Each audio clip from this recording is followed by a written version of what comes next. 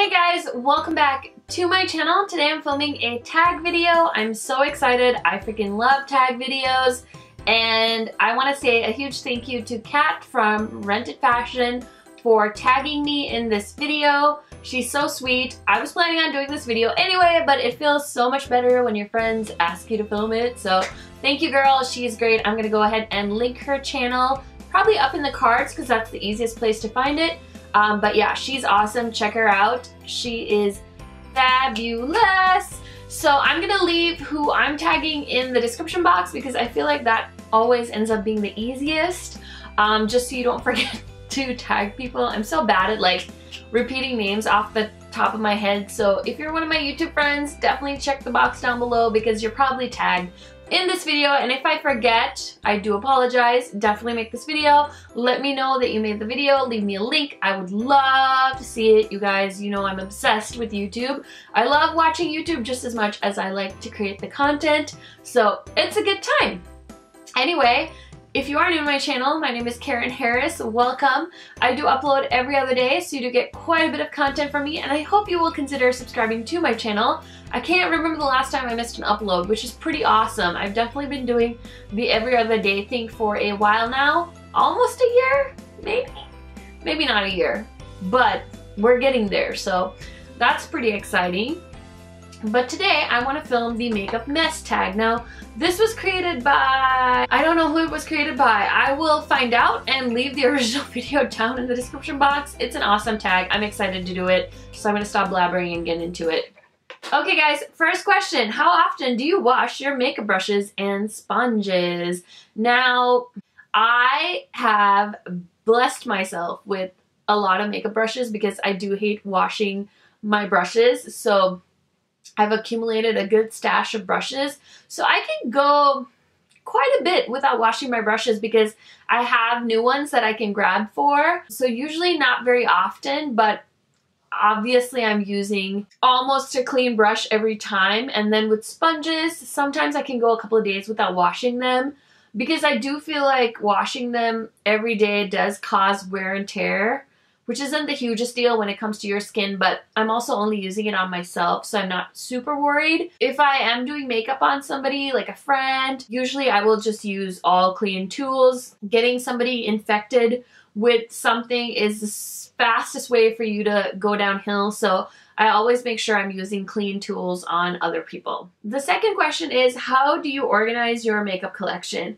So I've talked about this before, but I used to have a regular writing desk that I found at a thrift store as my main desk for my makeup, but my birthday was in December and it was Christmas time and I had really wanted to, you know, focus on YouTube and make it a really, you know, hobby and invest and do have a better setup in my beauty room. So for Christmas, I asked for the Alex drawers and I ended up getting 2 9 drawers, a tabletop, and 2 of the 5 drawers, and it's amazing. It's honestly just the easiest way to organize your makeup. I know some people want something more unique. I just think makeup storage and vanities are very, very expensive. Dressers are very expensive. Furniture in general is very expensive. So the Alex drawers is really the best way. They are the perfect size. There are so many acrylic organizers for them now, so it really makes it easy to store your makeup, and I can't say enough good things about the Alex system. I know it's very basic, but if you really, really want to be more unique, you can always like do a cool DIY and like paint it a different color. I personally like white. It is nice and clean, really streamlined, and yeah, it has so much space. I'm so happy for choosing this system because it really helps me keep my makeup organized. Number 3, do you put your makeup products away after you are done using them or leave them out for tomorrow? I would say a little bit of both. I usually don't have time in the morning, so I'll do my makeup and everything is pretty much like on this table behind me, which wasn't a big deal when I used to film in front of my bookshelf, which is over there in this room.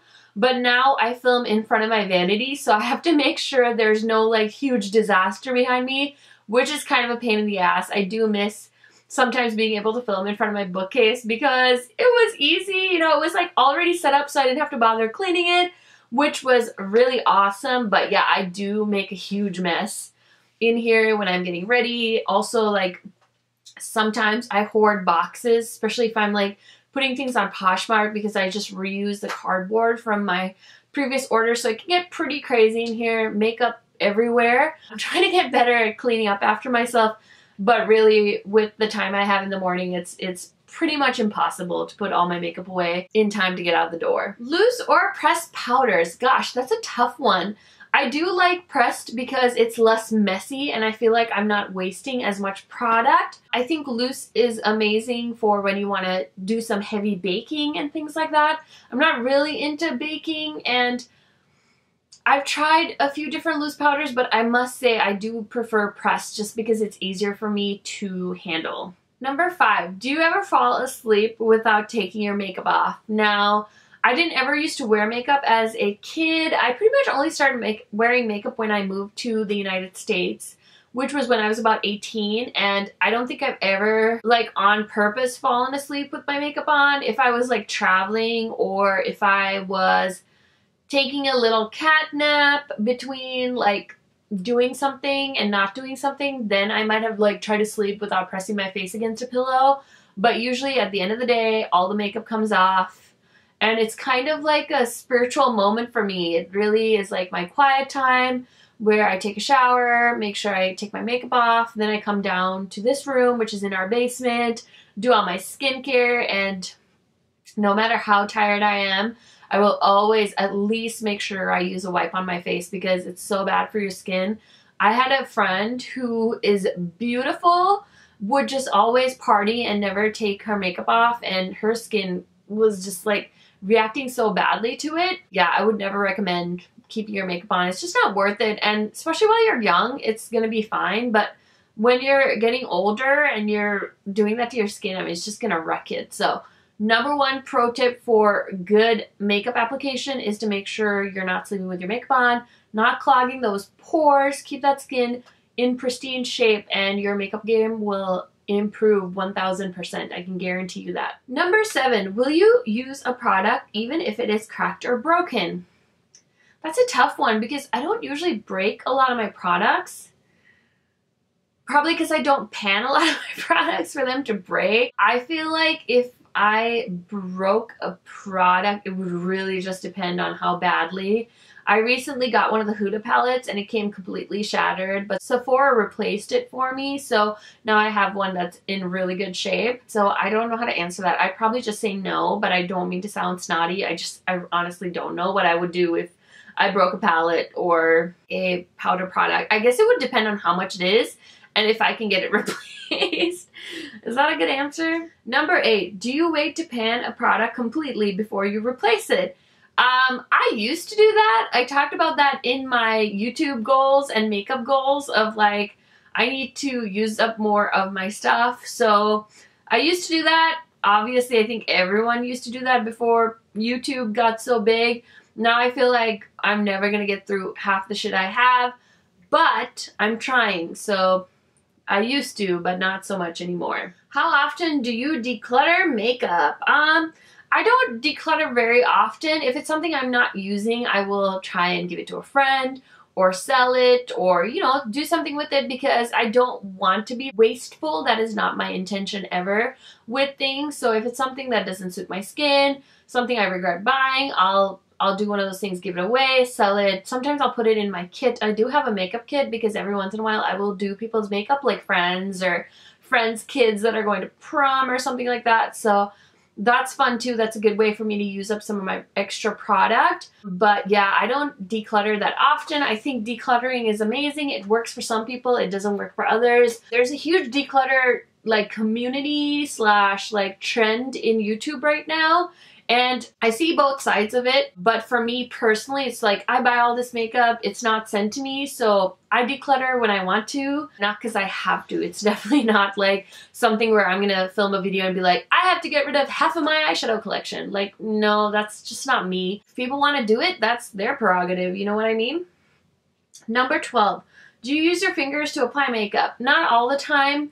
I honestly kind of wish sometimes I used my fingers more, especially when it came to concealer. Sometimes I have a hard time blending some concealer, so I think it is nicer when you have the warmth of your fingers. But in general, I'm not a huge fan of using my fingers, but if it was in a pinch, yes. And also I use my fingers to put on glitter glue and then pack on the eyeshadow. It's just easy because glitter glue on eyeshadow brushes is just a pain in the ass to clean. So I do use my fingers for that. Number 13, what products, if any, do you hoard in your purse, bag, or backpack? Recently, we did top 5 products in our handbag for Top 5 Tuesday. If you guys don't follow me on Instagram, you probably don't know what I'm talking about, so follow me on Instagram so you know what I'm talking about. And I honestly don't carry a lot of makeup with me. If anything, I'll just put the one lipstick that I'm gonna wear in my purse, but I'm so paranoid that I'll lose things as the day goes on, so I don't like to hoard like products in my purse.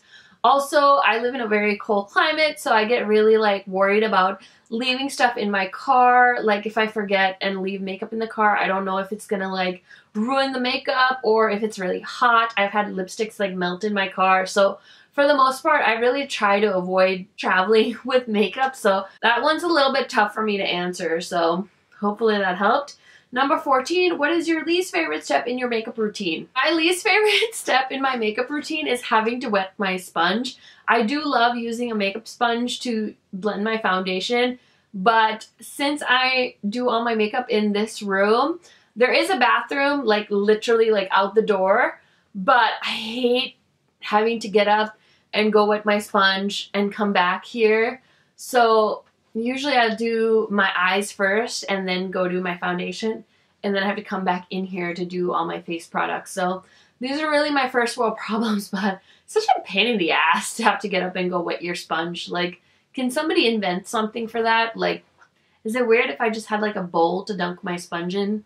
I don't know. I haven't figured it out yet. Number 15, what is your worst makeup memory? Okay, so I don't know if this counts as like the worst, like makeup wise, but I got married almost 2 years ago. We had our wedding and I decided I was gonna do my own wedding makeup, which was fine in my brain, except I think like I didn't realize how stressful my wedding day was gonna be. I think like I don't have a lot of experience with weddings. Like I'm an only child. I've never like really been in a lot of weddings.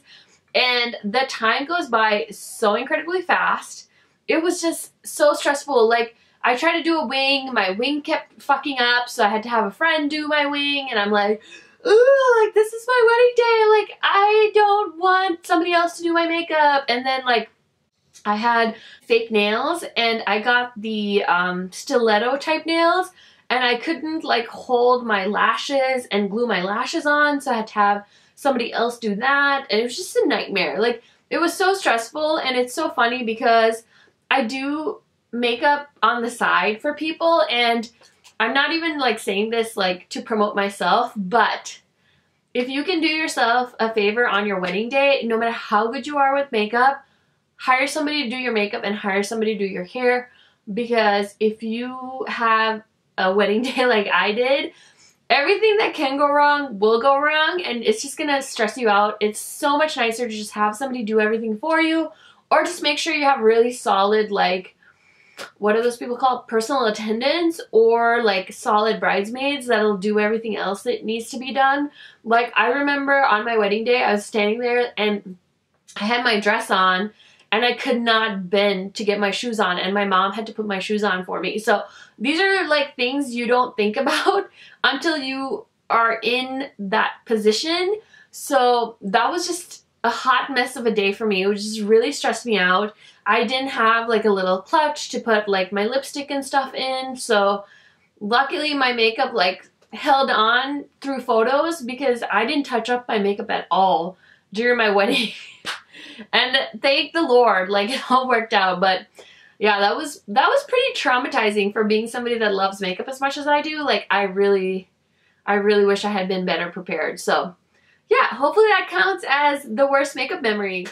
Okay guys, that is everything for my makeup mess tag video. Thank you, Kat, so much for tagging me. Like I said in the intro, I'm gonna leave everyone I'm tagging down below. And if you are a YouTube creator and you haven't filmed this video yet, I don't know what you're waiting for, girl. You might as well get to it. And thank you for watching this, guys. I will catch you on the next video. Bye.